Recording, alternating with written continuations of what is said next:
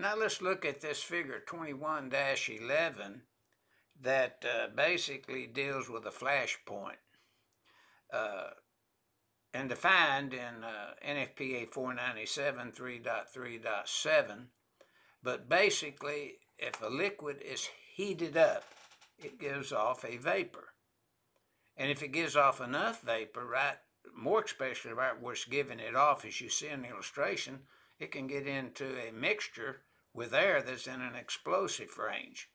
Now, we kind of get the flash point of any type of liquid, gas, or vapor in NFPA 4.4.2 of NFPA 497. We can go over and pick that up.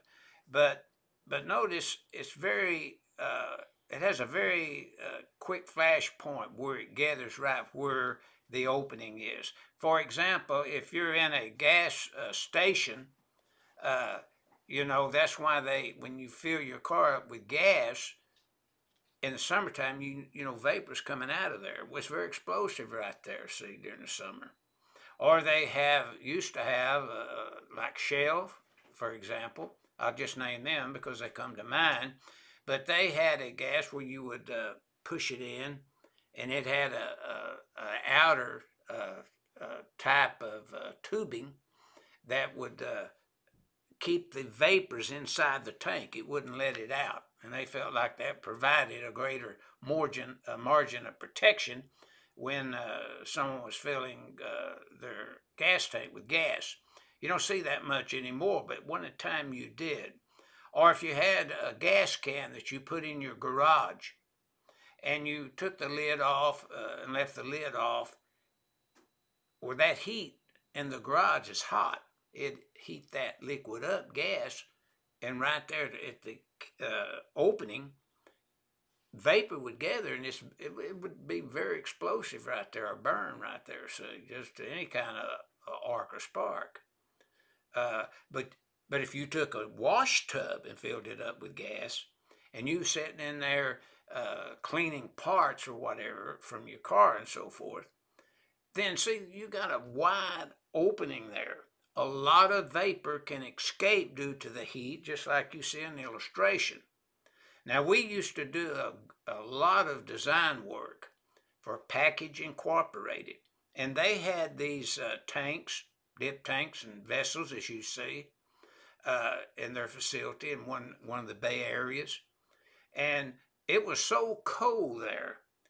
They kept it real cool with air conditioning so that liquid you see in the illustration wouldn't heat up because it was so cold in there.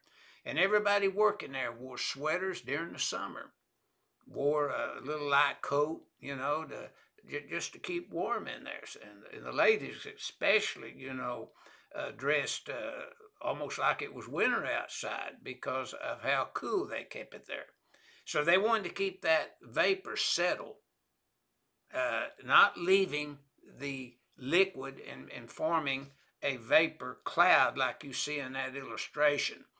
And so we basically want to keep that vapor below the upper and lower flammable limits. So you want to keep it below the flammable limits. So you do that by keeping the area cool, so the vapor doesn't heat up and give, or I should say the liquid heat up and give off vapor. So you want to keep it cool, or you want to use ventilation. So to meet NFPA 30 and NFPA 497 for ventilation, you would take 25% of the lower flammable limits of the liquid. So, or gas or vapor, whatever it may be, and you can find that based upon any liquid, gas, or vapor in NFPA 497 when you review table 4.4.2 that you would want to review there. So this is when you're dealing with flashpoint, and you can find a lot of detailed information in NFPA 497 5.5.1 that you see listed in the note in the illustration, and figure 21-11. So basically, that's what this figure 21-11 is dealing with, is flashpoint, along with the text and the illustration. And designers and installers can use this figure 21-11 along with the text, and it would go through requirements using the NEC, and then go over to NFPA 497 for more detailed information. And that's what this illustration is illustrating.